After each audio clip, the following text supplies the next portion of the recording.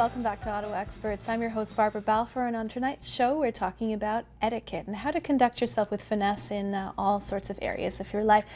Right now, we're going to be talking about networking, especially when you're an introvert, Julie. So if you really sort of break out into a cold sweat at the thought of walking into a room where you know barely anybody, how do you survive? How can you prepare for this kind of situation, and how do you make the most out of it? You know, networking doesn't even come too easy to us that are extroverts. Everybody sort of like panics at the thought, what am I going to talk about? And here's the deal. It's not about pushing yourself. It's not about selling yourself. What I like to do, and you know, I talk about this inside of my book, I even have a networking aid to build that elevator pitch, but I have all kinds of thoughts on elevator pitches. But what you should keep in mind when you go to a networking event is, how can I help you? How can I help that person? If I can't help you, maybe there's somebody in my network. So you want to ask questions to the other person. That's what it's all about. It's trying to find a fit and trying to find out, what does that person need? What kind of client is their ideal client? What kind of deal are they looking for? What's their next goal? And then it's up to us to find out, okay, is that something where I can help them? Is that a service that I offer? Is that a product that I sell? If not me, well, maybe somebody else. So that's the goal of networking, is how can I help you? How may I serve you? And if you go in there with that philosophy, it should make you breathe, because you want to find out about the other person. What do they do? How do you develop the perfect elevator pitch? You know, there is no such thing. There is no such thing, especially based upon what I just said. What you want to find out is what the other person does. And from there, you should know on the tip of your fingers what you do and what are its benefits and how there can be a match. You know, and that's what it's all about. Some people come in and they have this rehearsed over and over again elevator pitch that they do in X amount of seconds flat. And let's say, you know, I come in, hi, I'm Julie Blais Comeau. I sell the very best lawnmower in the land. You know, my lawnmower does your grass in 22 seconds flat. It's safe, blah, blah, blah, blah, blah, blah, blah, blah, blah. And you know what? Why don't you give me your business card? I'm going to come over and demonstrate my lawnmower. Guess what, Barbara? I live in a condo, and I chose to live in a condo because I don't want to mow grass anymore. So you should find out about the other person. The best elevator pitch changes. It evolves based on who the other person is that you just met. So basically talk to the person, not at them. Yes, and listen. Yeah. Listen. What do they need? What are they in the market for? Do people still use business cards? Yes, they do. The business card is sort of like a coveted connection. Granted, these days, a lot of the times when we first connect, the introduction could be virtual, could be by email. But when you get that business card basically says, I'm giving you permission to contact me by phone. You can send something, you can drop by email. So it's handing out all of your contact, all of your communication channels then become open. And on the note of a business card, it is considered rude to ask for someone's business card. Really? How come? Because it's like you're saying, like, give me all your business, give me access to all of you. Whereas if I think there is a match and I think that I can serve you, may I offer you my card? There's a big distinction. Can I have your card? May I offer you my card? By saying, may I offer you my card, then the other person can make the decision whether or not there's a match, and they can decide whether or not they want to give you their card. So you let them feel like they're in control. Absolutely, absolutely. That's very wise. Julie, I want to talk about how you can dress for success. And with the summer just around the corner, dress codes are becoming a little bit relaxed. You've actually sent us a few infographics on 4 different kinds of dress codes. There's business casual, black tie. Let's pull some of those up on the screen and learn a little bit more. So first off, we've got business casual. Yes, so for the business casual, what is interesting, Barbara, is that generally speaking, business casual does not include wearing jeans.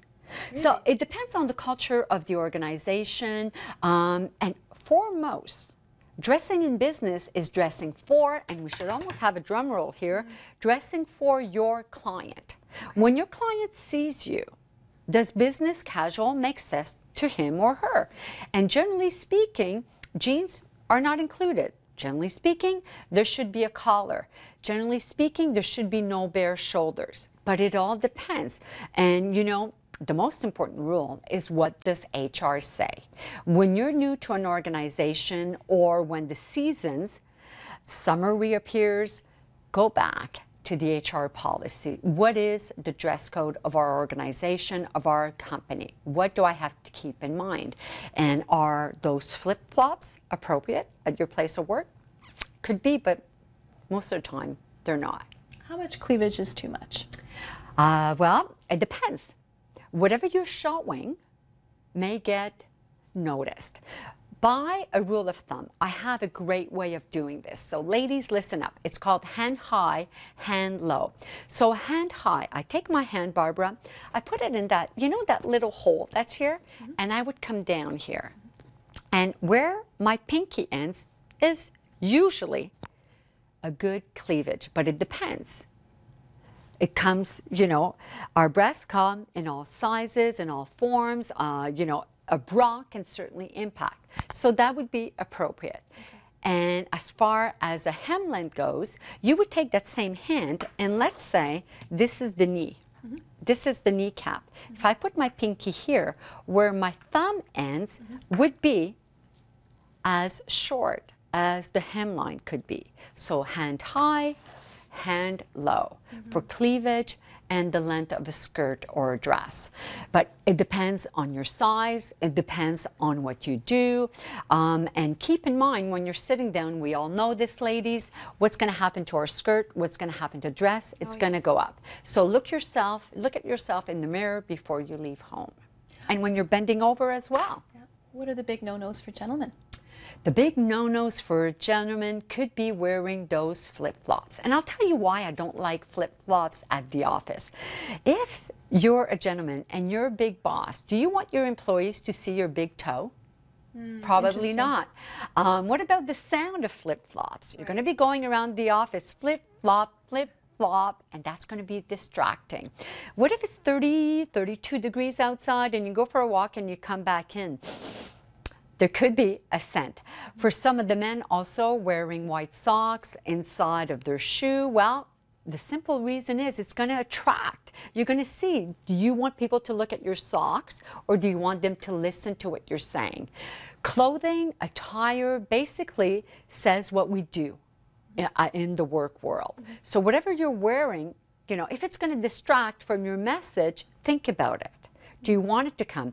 And the same thing for accessories. If you're wearing 10 rings, well, I'm probably going to be fascinated by those rings. And I'm going to ask you, tell me about that one. Tell me about that one, instead of listening to what you're saying. Didn't Coco Chanel say the rule of thumb is to get dressed, and then before you leave the house, remove one thing? Remove one before you leave the house. And, you know, there's a general rule of about 12 accessories at the very most. And that includes your glasses, could include when you have a highlight that maybe is purple, which could be trendy or something like that. So you want people to listen to what you're saying, not to be observing and coming, oh, that's so great. Where did you get that? That's beautiful. In essence, you don't want people to say, wow, what a great outfit. You want them to say, wow, he makes sense. Yes. Wow, that's really a great leader. That's what you want. We've got a few minutes left before the end of our show tonight. I wanted to go into business travel, because that's a big part of our lives more and more, and how we conduct ourselves on the airplane. There's a great website called passengershaming.com where you can see some photos of some of the atrocious behavior that people do on the plane, putting their feet up on the chair, clipping their nails, flipping their hair or their coat on the seat behind them. Riding or being on a plane is often such a miserable existence. Yes. We're all cramped, we're all fighting for space. So how can we do so, still occupy our space without being completely barbaric towards our neighbors? Yes. Well, let's make that even wider, Barbara. Let's include in there public transportation. When we go on the bus, when we go on the train, everywhere, we should be cognizant of the sights. What are people going to see? The sounds. So that could apply to our smartphones. So sights, sounds, the smell. What if we choose to bring in a snack, right? What are people going to smell? Body odor could be one. Sights, smells, the sounds, and safety. We want to make sure that whatever we do, whether it's on the airplane, the train, the bus, is going to be safe. So when it's raining and I have my umbrella, I should make sure that it's between my legs. When I'm walking aboard that airplane and I have a backpack, or my children have a backpack, I probably want to make sure that it's in front, because in the back I can't see where it goes. Same thing on the bus. If you sometimes turn and your backpack is there and you have lots of stuff, you have books, you're an outstanding student, but then all of a sudden you turn around and there's someone that may be a little bit shorter, you could have bumped somebody out of the way. So be cognizant of sight, sounds, smells, and at all times, safety. So that goes for anything having to do with public transportation. And when is it polite to make conversation with the person next to you, or to say hello? I noticed in Europe, if you're on a train or a plane, the person sitting next to you always says hello, but you rarely see that in North America. Well, I don't know about you, but I always do it. First of all, if anything's going to happen, I sort of want to have that connection. I guess that's for my safety. So I'll come in on the plane or on the train where I know that I'm going to be traveling for a while, except for on the bus. And I'm going to put up my hand. I'm going to introduce myself, maybe just by first name. Maybe I don't want to say my first and last name, whereas in a networking event, definitely first and last name all the time and what you do. So I'm going to, hi, my name is Julie, and then I'm going to sort of feel out the person. Sometimes someone may like to chat because they're nervous. Sometimes you may like to chat because you're bored or what have you. So just limit the boundaries. Sometimes it could be appropriate, sometimes not. Observe the nonverbal clues from the other person, whether or not they're in that chatty mood. If you don't feel like talking, is the best way to deal with the situation to just carry a pair of headphones with you and put them in? Love it. That's a great tip. You could definitely do that, or go inside of your book, or if sometimes somebody could insist and you could say, you know, I really don't get a lot of me time, so I brought this great book with me, so I'm just gonna, you know, relax and get into my book. That's all. That's lovely, Julie. You've given us so much a wealth of information, very, very useful tips, and our viewers are lucky to have had you tonight. We're almost at the end of our show. Where can people find you? They can find me on my website, etiquettejulie.com. If they have questions, julie@etiquettejulie.com. Let's see, there's Facebook, there's Instagram, there's LinkedIn, and there's Twitter. So any way that they want to communicate with me, I'm open, and any sticky situation, I'll be glad to answer. Do you have any upcoming events? I have a few events that are private events. I'm going to have some public events coming up for children, for modern manners, and also one-on-one coaching for anybody that wants to take their career to the next level. Thank you so much, Julie. Don't forget to come back next week to watch my colleague in the studio, Moni Dojeje. Thanks you so much for joining us tonight. Have a wonderful night.